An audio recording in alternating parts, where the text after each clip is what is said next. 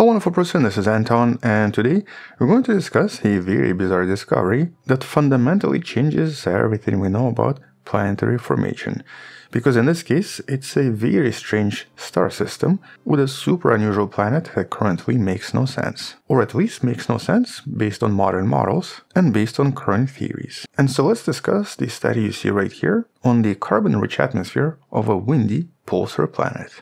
The first such planet ever seen anywhere. PSR J2322-2650b. But in this case, in order to understand why this is so bizarre and why this planet doesn't make sense right now, let's actually discuss what type of a planet this is when it comes to star systems. Because here it's not orbiting a regular star. Its host is a pulsar. And so this is technically one of the rarest objects out there, a pulsar planet. And by themselves, pulsars are already extreme objects. Pulsars are of course neutron stars, which represent some of the most dense matter in the universe. Here we're talking about an object with the mass of a sun that's just a few kilometers across. And this is of course an ultra-dense core left over after a massive star explodes in a catastrophic supernova. But in this case, this neutron star is also a pulsar. Basically, it's spinning fast enough and has enough magnetic fields that it starts to emit radio emissions at extremely regular intervals. And so here it produces these very powerful beams of electromagnetic radiation from its magnetic poles. And because some of these beams sweep past our planet, it appears to pulsate and appears to flash every once in a while. So basically this is a type of a cosmic lighthouse. But here this particular pulsar is also a millisecond pulsar, meaning that it rotates extremely quickly, with pulses occurring in milliseconds instead of seconds. And so this is an extreme environment, and actually an environment we don't really expect to have planets, or at least an environment that usually destroys any object very close to it. As a matter of fact, these jets contain a lot of very harsh radiation, including X-rays and gamma rays, so they're technically bombarding this object at all times, making it slowly disappear over time. And we technically have seen something similar in other systems, with these objects usually referred to as black widows or sometimes spider pulsars. These are usually binary systems where the neutron star is very slowly causing one of the objects to evaporate until it eventually maybe disappears. This is the most famous such object, known as the black widow. You can explore these objects in some of the previous videos in the description. But normally these types of objects produce additional emissions and actually produce a lot of other stuff, and even appear cometary in shape from a distance. And it doesn't seem to be the case here, so it might have been a black widow a long time ago and has now transitioned into something else. But it's really the planet in this case that seems to be super strange.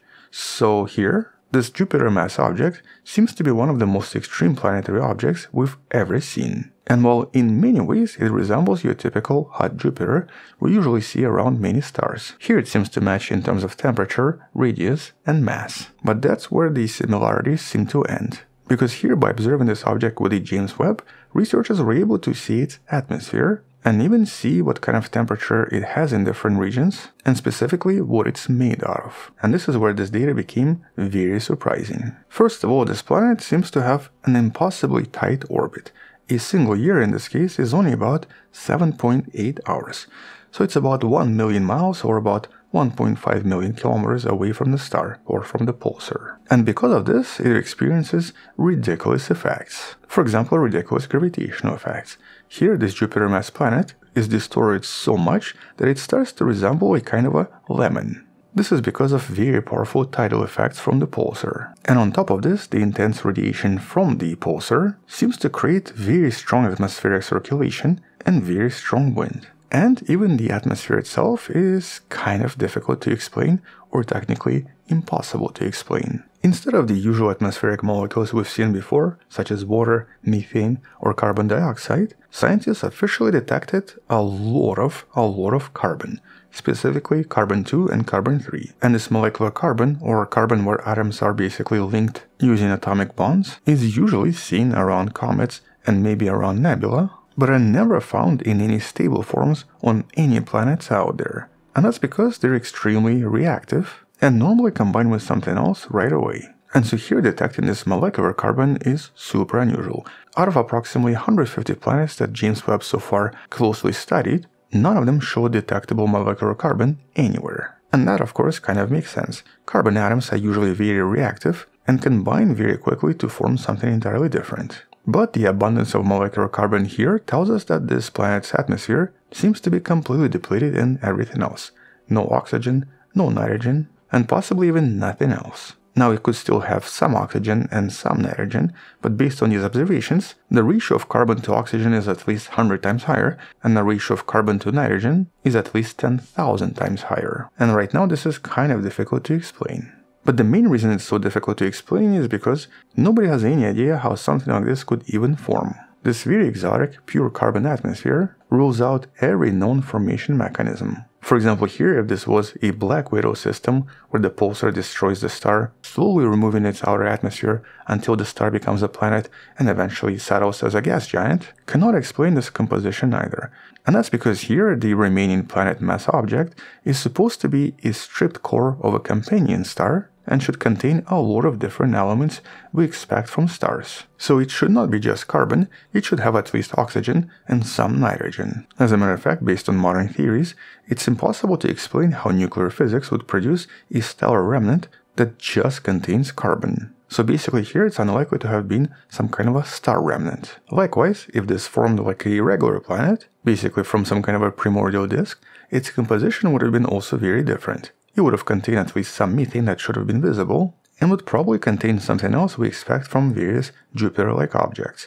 And so this extreme carbon enrichment poses a severe challenge in explaining exactly what we're looking at. I mean, for all we know, maybe this is not even a planet, but something entirely different that we've just never seen before. I mean, it definitely seems to be some kind of a remnant with a planetary mass, we just have no idea what this used to be. But we do have at least some additional information that can one day help us explain this. For example, here there's evidence of intense radiation heating the planet so much that it seems to create super powerful winds. Here the observations suggest very strong westward winds, which is actually normally pretty rare. But because this object is orbiting so fast around the star, a westward wind would actually make sense just because the orbital period is so short, only about 8 hours. And so because of these very extreme winds and because of this extreme orbit, it possibly has some really bizarre circulation on the surface that scientists believe might involve some kind of a carbon-oxygen crystallization that then ends up sending pure carbon crystals into helium-enriched atmosphere on top that prevents additional reactions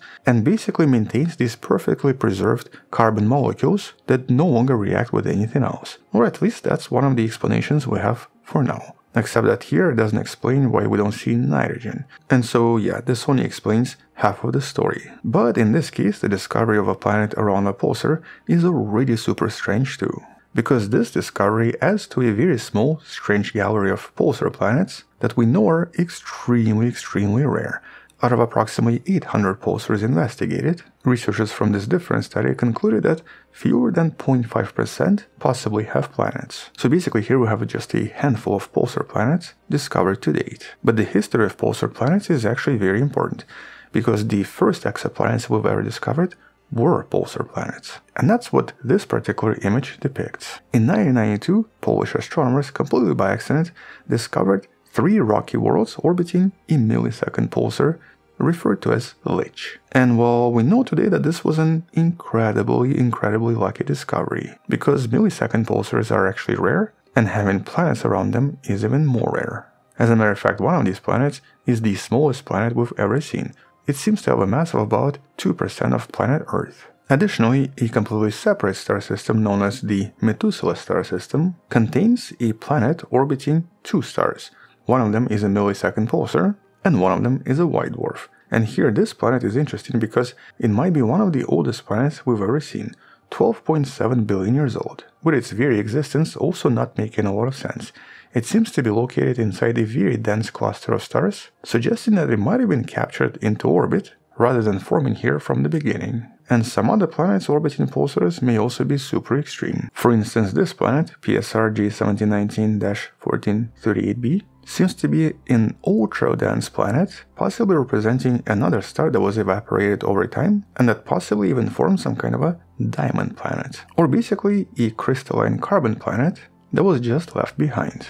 Now, it's possible that this planet and what we just saw from the James Webb may somehow be related in terms of formation, but right now these are just speculations and we obviously have no evidence, because the core paradox in this case is really in regards to their formation. No matter how they formed, it seems to require some kind of an extreme process, and something that we definitely don't understand. And that's because whatever this planet is, it seems to have survived the initial supernova that produced the neutron star, and then somehow transformed into what it is today, eventually reaching an extremely close orbit next to the pulsar. And so when it comes to explaining their origin, there are quite a few challenges. Which means that it's unlikely to have been some kind of a first-generation planet that existed around the star system before the supernova and must have formed afterwards, or possibly started as a star, transforming into this bizarre object over time. But these studies do propose at least a couple of explanations. The more obvious explanation is, of course, capture. Maybe this was a rogue planet or a planet orbiting a different star that basically got captured by the pulsar's gravity. At least for some of these pulsar planets, this definitely makes sense. Second, maybe this was a companion star, but then, because of the supernova and the additional emissions from the pulsar, it somehow transformed a typical star object into an extremely bizarre and exotic remnant, which possibly involved some kind of a phenomenon we still don't understand that essentially transforms the core of a typical star into some kind of a carbon-enriched object that eventually might even become a massive diamond, which is what may have happened in this case. But here, just the sheer fact that all of these planets seem to be so different is already a mystery in itself. So basically here it looks like a lot of these pulsar planets seem to have had very different origins, and their existence seems to be both unusual and extremely unlikely. With this new discovery from 2025 taking things just a little bit further. This planet, which should have been relatively standard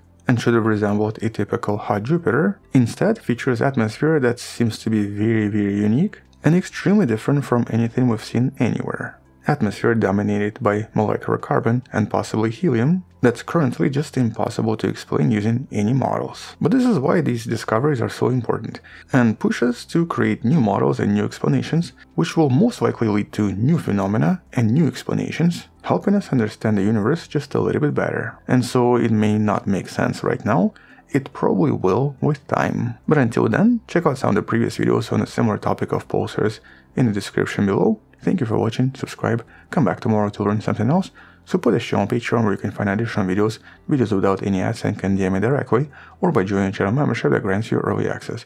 You can also support this channel by buying the 1 full person t-shirt in the description below. Stay wonderful, I'll see you tomorrow, and as always, bye bye.